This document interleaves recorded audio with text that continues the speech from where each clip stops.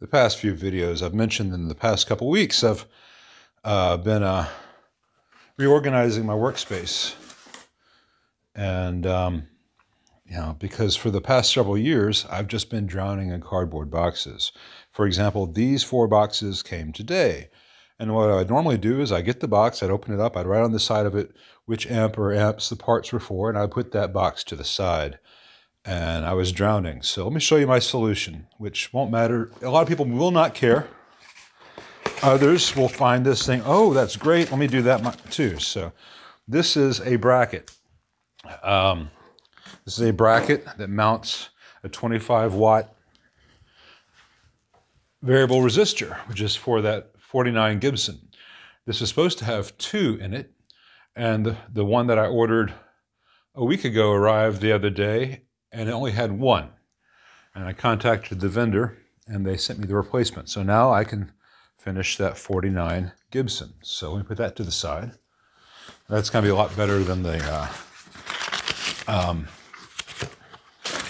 terminal strips the old ones were mounted to. Let's see, in this box, got some solder wick, and I've got some grommets for that 59 Fender Vibrolux. In this box, I have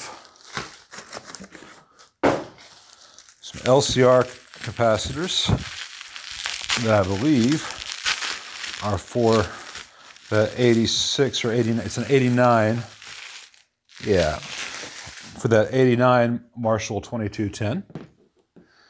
And in here I have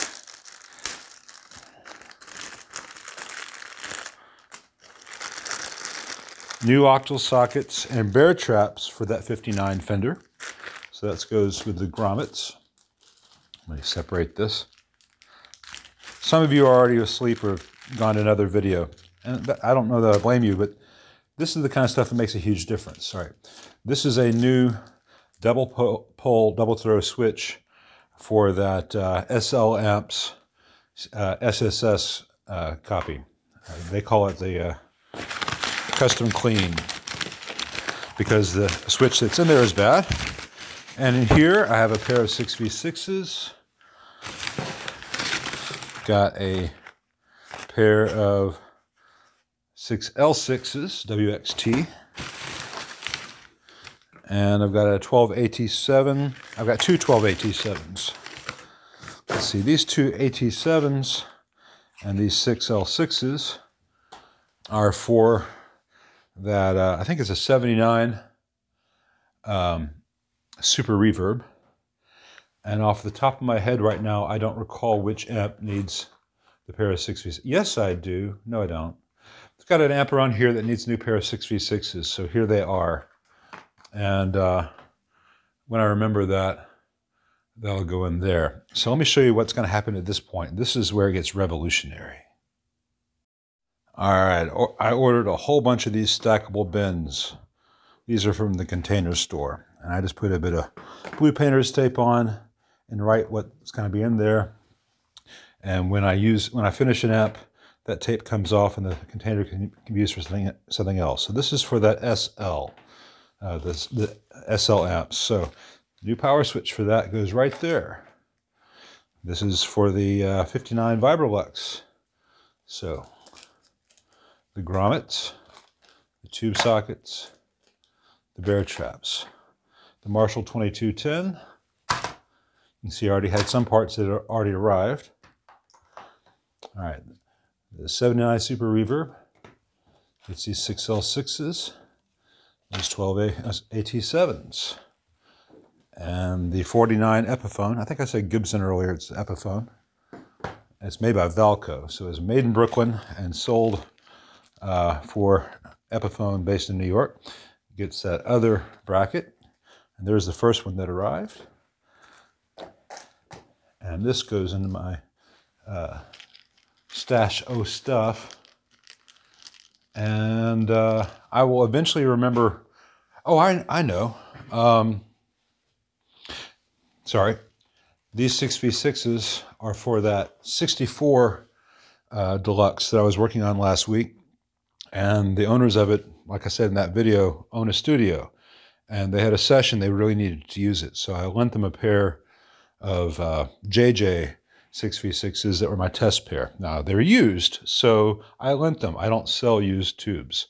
So I will let them know that that deluxe is here, and then I'll put those in there, rebias it, and then we'll get a playing test of a 64 deluxe. But check this out. All right, I only got 10 of these, so I'm obviously going to need to get at least 4 more. And then I can do another row up top if necessary.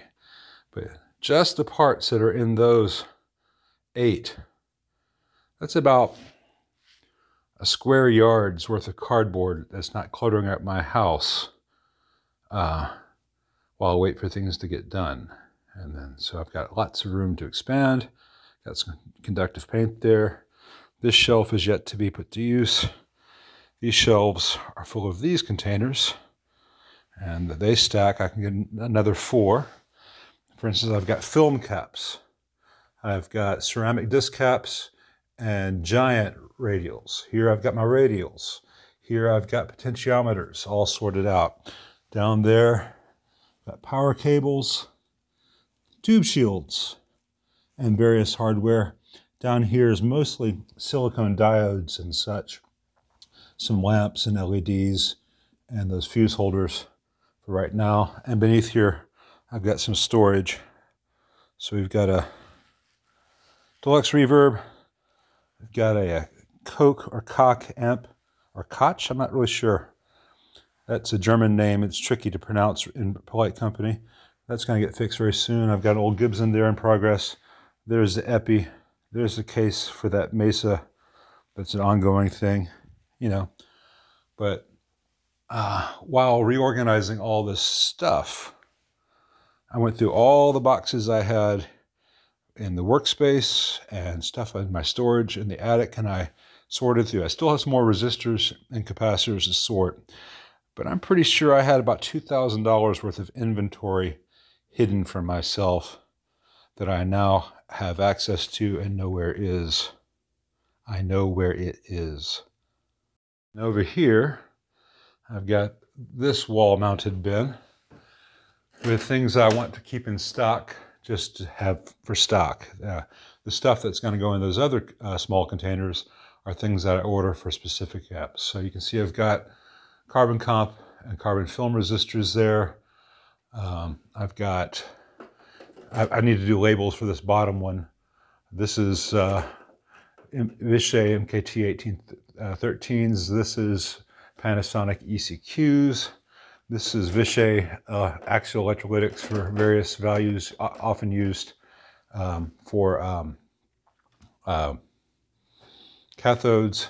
Here are some commonly used screen grid resistors, some protection diodes, 1 in 4007s, some stuff used, some larger axials, often used for the cathode bypass cap and AC30.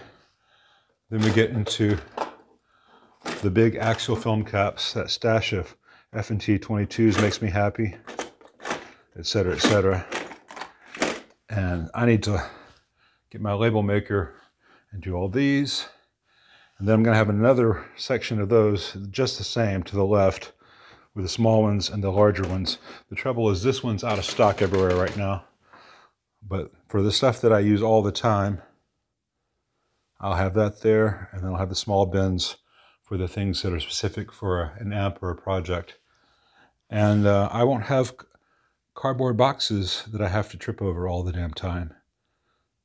Mind you, I've gotten pretty good at tripping over cardboard boxes.